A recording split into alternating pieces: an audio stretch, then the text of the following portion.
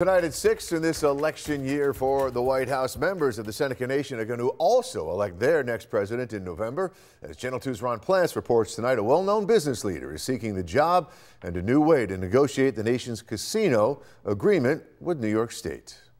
One thing that I've always been called is a closer. You start something and you close the deal. J.C. Seneca launching his bid for Tribal Nation president, and as priority one for the Seneca's financial stability, addressing stalled negotiations for the casino gaming compact with the state, which technically expired last year, but is now operating under another extension agreement for the 3 Seneca casinos in Niagara Falls, Buffalo, and Salamanca.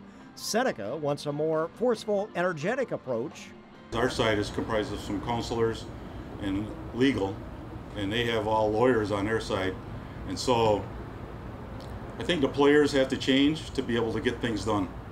I think the leadership, the president and the governor need to come together.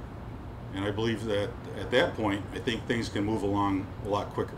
And prominent business owner Seneca, who says he has dealt with Albany and Washington leaders, threw down new bargaining chips, just as some claim the governor and the state are dragging out negotiations to keep the current 25% slot machine revenue shared with the state and host communities. The revenue sharing for me is zero.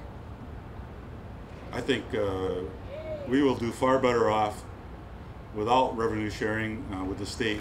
But J.C. Seneca otherwise open to competition, reversing past concerns about commercial non-Seneca casinos. Exclusivity of gaming has hurt us over the years because it's kind of like a security blanket. It's protected us, which is good, and that's fine. It's got us to where we are now 20 years later. But I think it's time to take that blanket away and let's go out there, let's compete in the world. We reached out to Albany. The governor's office response does not really address any of those points raised by J.C. Seneca, just repeating the operating agreement extension and efforts to reach a new compact.